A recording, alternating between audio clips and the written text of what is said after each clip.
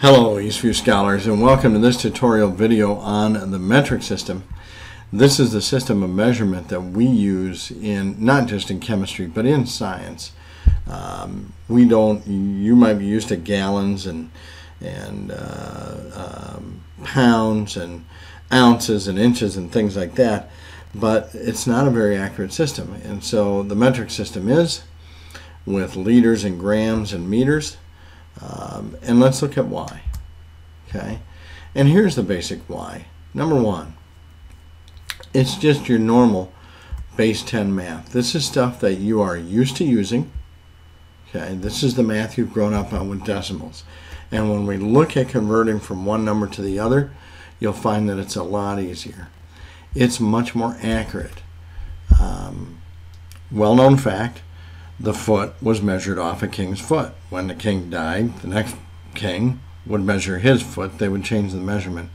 Whereas the metric system basically goes by tens, so you don't have to worry about, keeping all these numbers in your head, like 12 inches are in a foot, and 3 feet are in a yard, and 6 yards makes a cul-de-sac. I don't know. And it's easier to use.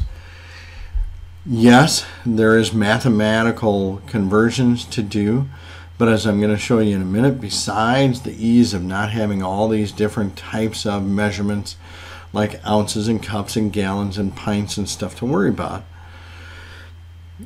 you can almost think of it as a decimal dance, a decimal jump in converting the numbers. So you in a sense, you're doing the same thing without actually running a math formula. Okay? So let's look at it. Here's part of the reason it's easy. First of all, there's one basic unit for measurement, as you can see right here. For mass, it's grams. For volumes, it's liters. And for distance, it's meters. So here in mass, you might be used to pounds and ounces and things along that line, and tons. We don't have to worry about that. In volume, pints and half gallons and gallons, it's just liters in metric. And in distance, inches and yards and feet and miles and lions and tigers and bears. But here we only have to worry about meters. The second thing, besides just having one basic unit, is that then it has prefixes. And let me skip to the chart here. There are prefixes there that then tell you how large or small the value is. Okay? If you came to this country from another country and didn't know that yards were bigger than feet and acres were bigger than yards and miles were bigger than yards and stuff like that, you'd get very confused. But in the metric system, everything here starts at the base unit, which is right here. 10 to the 0, which if you remember exponents, 10 to the 0 is the number 1. Okay. Now this chart only says meters, but this is also true of liters and grams. Okay, so all your base units are sitting here. And then how large or small it is based on the prefix, like kilo. Kilo means 1,000 times more. 1/10 of the third, 1,000. So there are 1,000 meters in a kilometer. There's 1,000 liters in a kiloliter. There's 1,000 grams in a kilogram. If I went to the other end of the spectrum with milli, milli is 10 to the minus 3, or 0.001, 1/1000th of. So it is 1/1000th of a meter, a millimeter. Or the other way I like to look at it is you can put 1,000 millimeters in a meter, 1,000 milligrams in a gram, 1,000 milliliters in a liter. Okay, so you're down to two things. What am I measuring? Grams, meter, liter. And what's the prefix? How big or small is that number?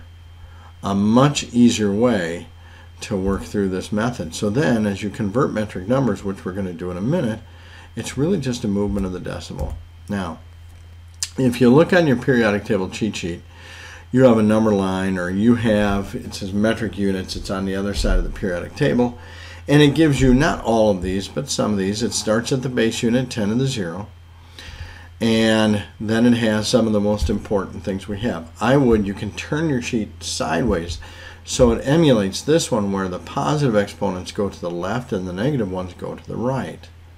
Okay?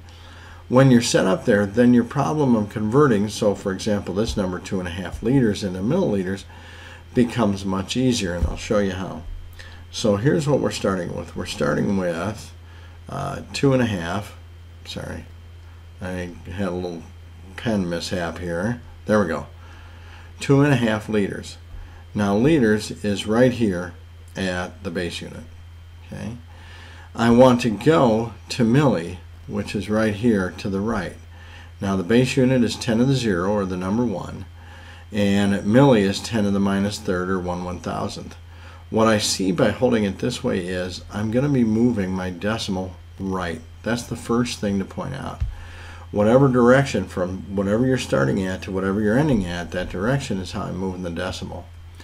The next question is, how much am I moving it? Well, that's the difference in the exponent. So I'm starting at 10 to the 0, and I'm going to 10 to the minus, third, almost circled the wrong one. 0 to minus 3, that's a 3 decimal jump, so that's just what I'm going to do. Okay, 1, 2, 3. There we go. Fill in placeholder zeros, and what that turns out to be is 2,500. Sorry, again, the pen got a little goofy. 2,500 milliliters. Okay, there's my answer. Now, a couple things to point out. Notice that we went from a larger prefix, or not necessarily prefix, but we went from the base unit to milli. But we went to the right. If I'm going from farther, if I'm moving right, if I'm going from a higher exponent to a lower exponent, in a sense, with positive and negative, then the decimal is going to move to the right, and it's going to give me a larger number. Okay? So it makes sense then, if I think of the patterns we talked about with scientific method, then if perchance I would go from, say, deci to mega, which we're going to do in our next problem, so I'm moving left, then the number should get smaller. Okay, and then again, how many places I move it is all based on the difference in the exponents. So let's go to our next problem, and this is what I told you. We are going to start at deci here, and we are going to move left to mega. Okay, we're going from 10 to the minus 1 to 10 to the 6th. Now, let's get us started here. Sorry. We are at 450. Oops, that's not where I wanted to write. Sorry, got a little carried away. I'm at 450. We're going to have a decimal there. It's going to move towards our left, and it's going to move from minus 1 to 6, or it's going to make 7 moves.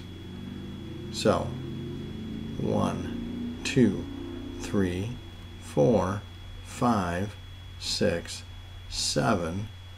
Place my decimal movement there, fill in my placeholder zeros, and what I see is what I started with was 450 decigrams, but what I have now is 0.123. Remember, I had 4 placeholder zeros, 450, and that's megagrams, capital M, G. Okay. Went to the left, got smaller.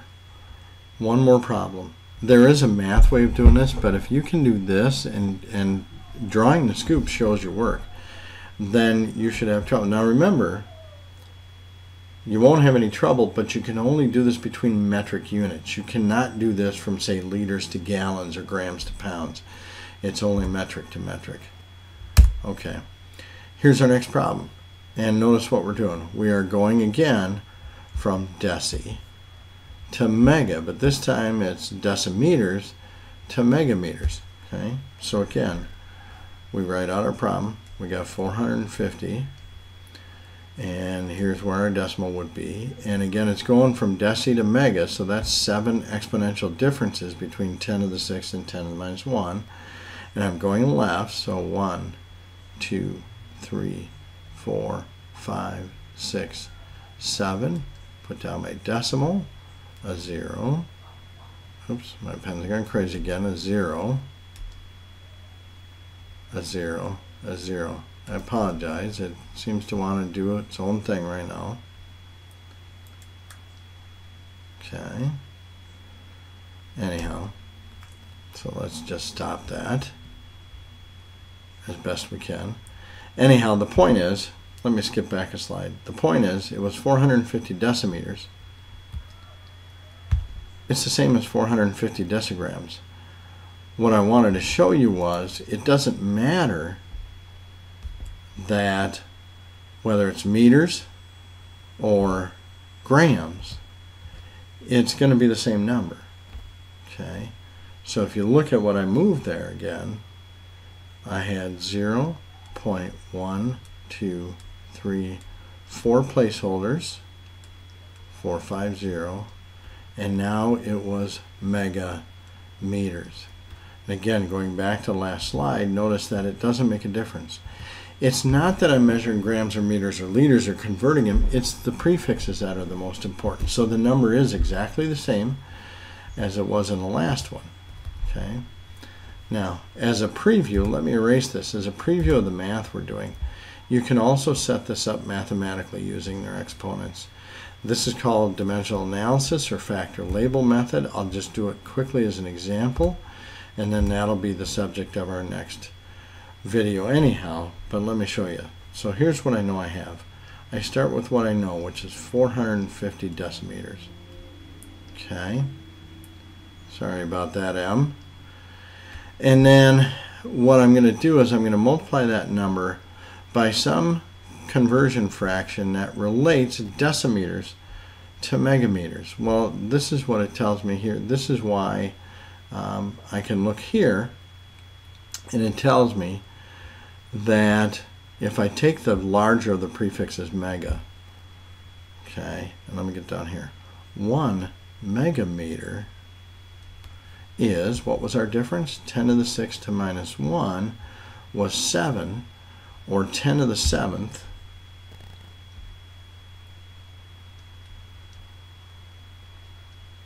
decimeters in 1 megameter.